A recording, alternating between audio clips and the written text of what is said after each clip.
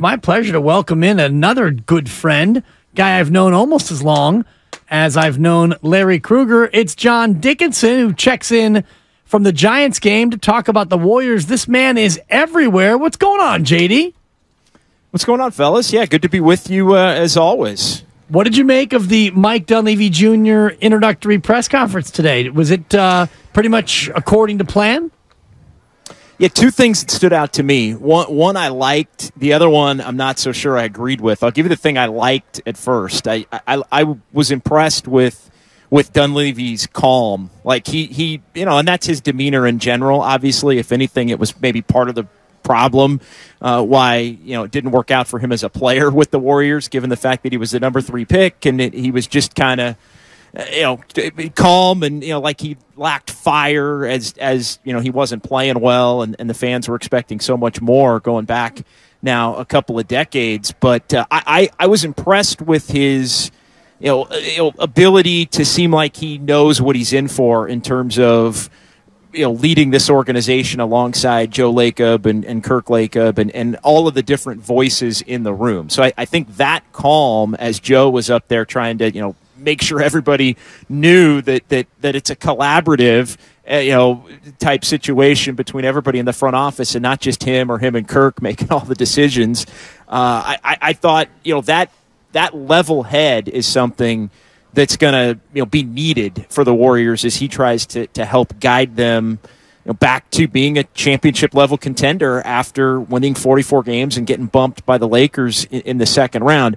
Now, the other thing, and I'll give you the other angle of this, and this could have been posturing, but for me, there was a little too much of a tone from Mike Dunleavy that the Warriors are a couple of minor tweaks away. Like, just minor tweak here or there, and everything's going to be good. And he talked up Jordan Poole pretty strongly. I thought, gave a pretty diplomatic answer with respect to Jonathan Kuminga, as expected. But the fact remains, to me, this team can't just run it back plus a couple veteran minimum players and their 19th pick and expect to go from where they finished last season to being a championship contender again, unless there's going to be some major leaps and bounds made by the young players. And that's something that I just can't buy into that happening. They're going to have to prove to me as an organization that's going to happen. So again, a lot of it could be trying to put a positive face forward, upsell maybe some of the players that you're trying to move. But I didn't totally disagree with, in essence, the calm that he seemed to have over, a couple tweaks and internal development and things are going to be fine. Yeah, no, I'm with you on that. I mean, nobody's even mentioning that, this team had so few players in the prime of their career. One of them was Dante DiVincenzo, and DiVincenzo's almost surely gonna bolt. So for priced out. Yeah, I mean, he's gonna make a lot more, and so he's going somewhere else. What do you think? I mean, how does this team wind up with their older players are getting further away from their prime? Their young players are so young that I don't know that they're even going to creep into their prime years beginning this year. So do you start to look at flipping these younger players like Kuminga and Moody and Baldwin and Rollins for some slightly older guys that may be entering their prime? I mean, what's the game plan, do you think? Yeah, I think that is the game plan. I think the game plan is looking to move the 20, 21, 22-year-olds for 26, 27, 28-year-olds if you can. Like, think more that Andrew Wiggins age range, right? Where it's younger than the big three, but older than the lottery picks that they've had over the last couple of years, and Kuminga and Moody. And I'm not saying all of them go, but I think the Warriors are probably listening on everybody at this point. And I've said it. I think Steph, Clay, Draymond, Steve Kerr, they all, I think, double, triple, quadruple, quintuple down on the fact that they want to continue to move forward and compete together. I think Andrew Wiggins and Kevon Looney are an extension of that, and those are two players that are in that mid-range, right, where they're veterans, but they're young enough to where, they're not in their 30s. And so you need, I think,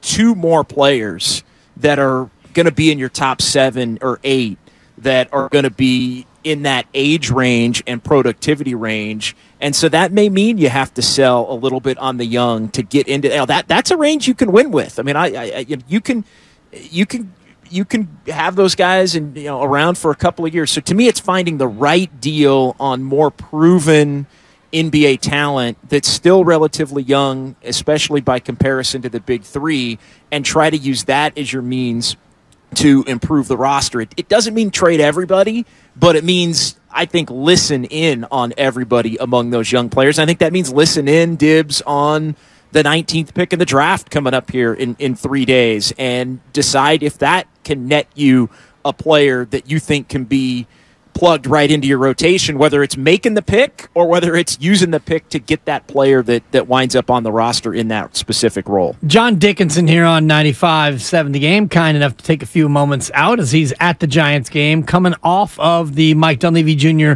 press conference. I heard the question you asked, JD, which was a good one. The one question I didn't hear asked was about the luxury tax and whether or not Joe Lacob is going to be willing to spend $450 million on next year's team or not, which leads me to the Draymond Green question. How do you think they navigate Draymond Green, knowing that he is going to opt out of his player option for the upcoming year, yet he wants a deal, probably 3 years, to match up with Steph Curry? What do you think the Warriors end up doing with Draymond Green? Yeah, I think he winds up coming back. I think a 3-year deal is price of admission as far as the conversation goes. I think the plan was always for him to opt out and to get 3 years at, maybe a little bit less, but right around the average value of that 27.5 that he was going to get. And I think it also gives him some flexibility to see if there is that one team out there that really wants to add him at a significant enough number to make the Warriors uncomfortable. In essence, Draymond can search out and try to find some other options that maybe scare the Warriors into paying a little bit more than they're comfortable with. And so, what does it wind up being? Is it 3 and 70 to 75 million? It's so funny. I think there's a lot of people, and because I think 3 and 75 is about right for Draymond. That's about right in the middle. Like, he might want 80 plus. Hell, he might want 90. But I know there's a lot of Warrior fans out there that think, well, he should be it should be 3 and 60 or something like that. So I feel like the middle ground is in that 70 to 75 range over the 3 years.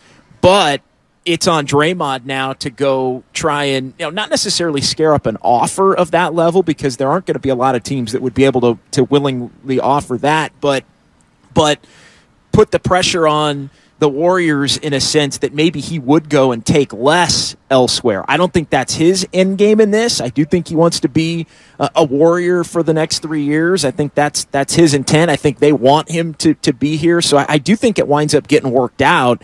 But then the other part of it is, and this is where it does relate to the luxury tax and the different aprons and all of that and the penalties to be paid, is the difference between $70 million, let's say, over 3 years, and $80 million over 3 years is exponential in terms of the actual cash, depending upon the way the rest of the roster looks. So it's not nothing, but on the surface, the impression I get is that Joe Lacob is going to be willing to pay that for one more go at it. And it seems to be at this point more of a year-to-year proposition. Like, the sounds are that they really want to run it back and almost do whatever they can to run it back, maybe not with the exact same team, but with the exact same level of spending.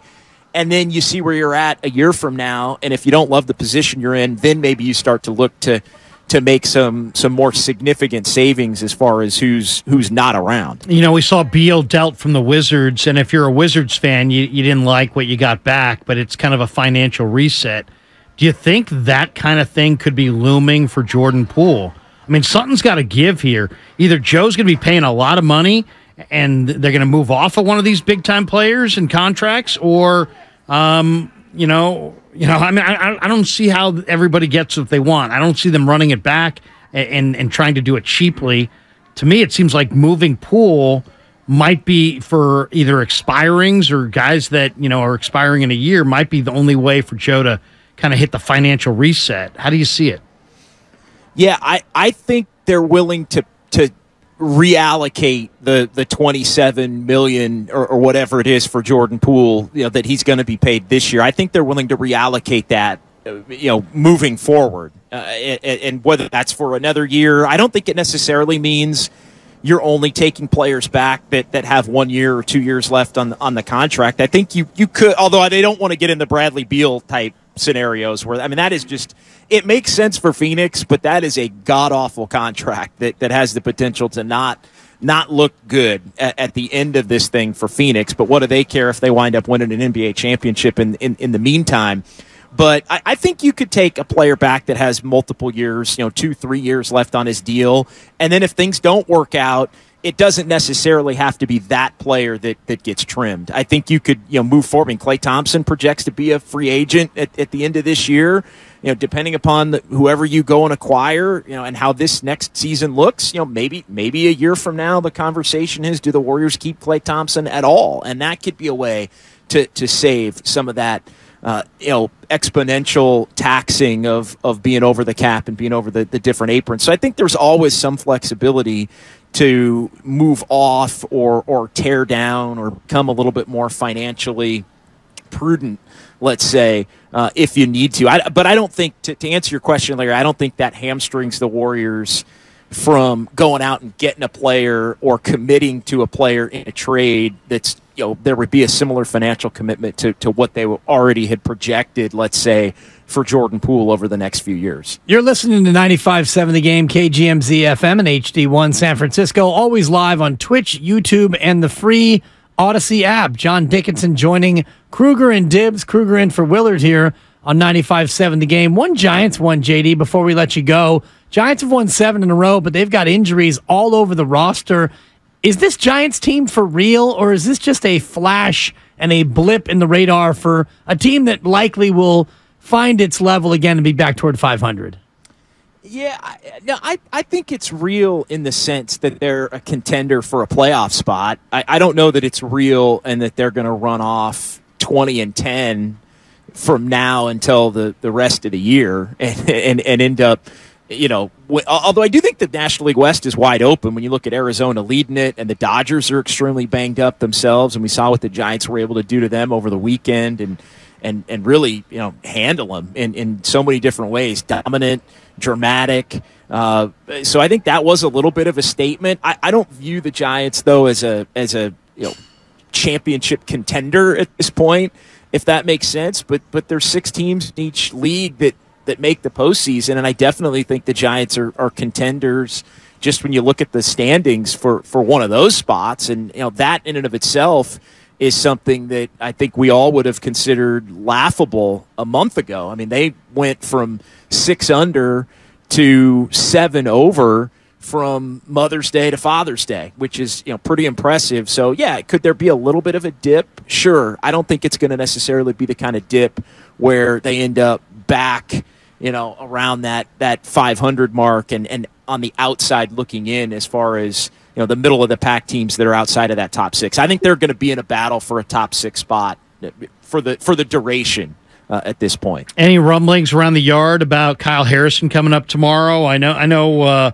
Harrison and Wisenhunt are these 2 big-time lefties, and the Giants could really use some rotation, front of the rotation kinds of guys, and people are saying Marcus Stroman and Lucas Giolito and trading. But, man, it seems like it might be easier just to promote those guys that are in the system.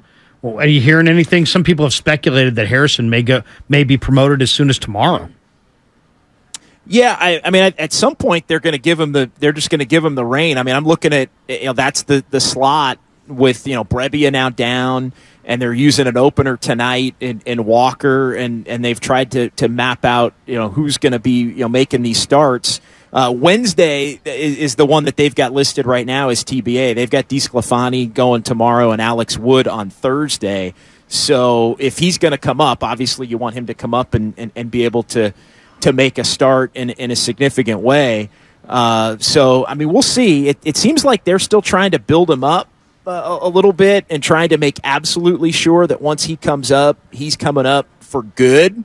But I'm kind of with you. I mean, the Giants, Larry, have been able to bring a lot of these young players up, and they've all contributed. They haven't necessarily been carriers, on certain nights they have been, but they've all been able to contribute while they've gotten a little healthier and they've won games. And so you're in a way, you're doing the whole win and develop thing, which I think, we've seen can be so difficult to do. So that in a way, they've got the best of all worlds kind of out of nowhere when nobody expected it. I think Harrison would be just another step toward that line. I hope we do see it. I don't know that we're going to. The rumblings that I've heard haven't necessarily led to it, but I kind of hope we do get to see it, because that would just add another infusion. The likes of Schmidt and Bailey and Matos have already provided here over the course of the last month. John Dickinson, our man on the streets. Appreciate you joining us, JD. Great takes on the Warriors and good insight on the Giants. Enjoy the game tonight, JD. We'll talk to you soon. All right, you got it, fellas. Thanks for having me. My man, John Dickinson, joining Krueger and Dibs. Krueger in for Willard here on 95.7 The Game.